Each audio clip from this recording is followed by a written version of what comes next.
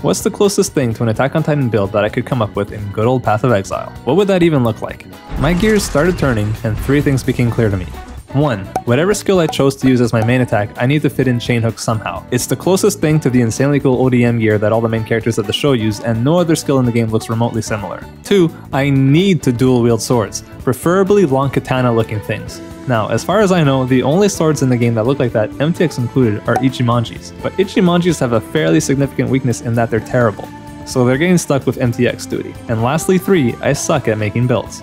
Now I know what you're thinking, you can't be that bad, you've been playing for 8 years. Oh yeah? Watch me. My initial idea was this. I'd go Raider because playing Raider is the PoE equivalent of being Sonic the Hedgehog, and every character in Attack on Titan flies at a bazillion miles per hour, so it was the only choice. Also, Mikasa is a girl and a badass. I was thinking Chain Hook from ability and clear and going for a full 6-link class rate setup for single target, since that would be pretty thematically appropriate, you know, because of the blood. Well, turns out that was a terrible idea. Standing still in 2022 still gets you killed instantly, and I had to drop the last rate idea pretty quickly.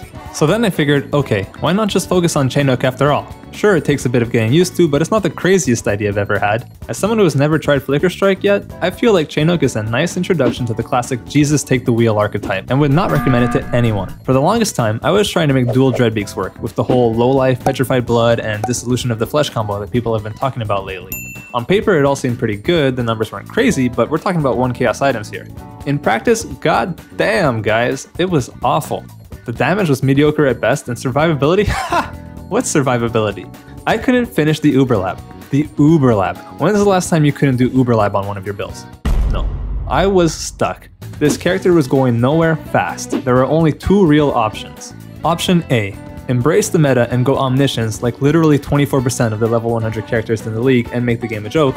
Or option B, fall back on the old Paradox and Savior combo that has saved every non-slam melee build for the last couple of years. Classic. Of course I went with option B. Mikasa ain't doing no elemental damage. Levi Ackerman ain't doing no elemental damage. Eren Yeager ain't doing no... Oh, okay, you get the point. No, we go full fizz with a little side of bleed because, well, there's a lot of blood in the show.